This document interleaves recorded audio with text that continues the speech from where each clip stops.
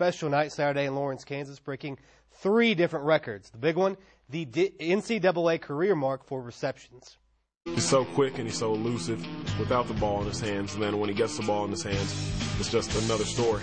The guy's smooth, and, he's like butter. He just works his way through traffic, catches the ball. He takes what you give him and just, nothing more. You can have him completely covered, and it could be well enough to be on any highlight tape until he makes some kind of acrobatic catch. He's like a puff of smoke. If you reach out and grab it, he may be gone. There's a certain amount of athleticism that you can't teach to a person or you can't develop. They just have it, and he has that.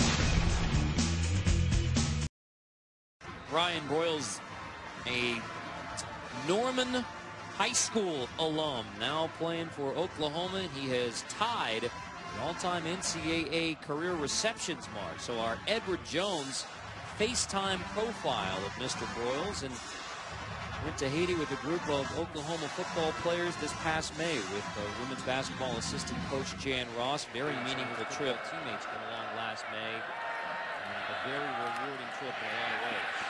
Andrew Jones is downfield complete, and walking into the end zone is Ryan Broyles. And with that catch, Ryan Broyles sets the all-time NCAA career receptions mark. And what a way to do it, with a 56-yard touchdown reception to put Oklahoma in command. Well, I don't think we could have planned that FaceTime any better. And if you're going to set the new FBS record for career receptions, 58-yard touchdown, not a bad way to do it. He's made so many plays in the slot. That time he split outside as the flanker, and it's pure speed running right behind the Jayhawks. A lot of times receivers will dilly-dally and try to set up a route. Not Ryan Broyles. Pure speed. Get from point A to point B as fast as you can. And I can't tell you what the Kansas Jayhawks are trying to do defensively. That's safety. When you settle like that, you're in no man's land.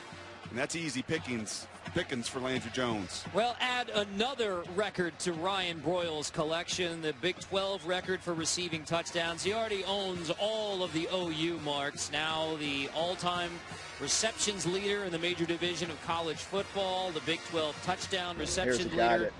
When you set a national record, that's pretty special. And to do it like he did with over 200 yards and had a huge night, it seems just perfect for him that he'd have a, whatever it was, 50 or 60-yard touchdown pass to get the record. So, no, we were all very aware of it. He deserves it. He's a great guy, great player.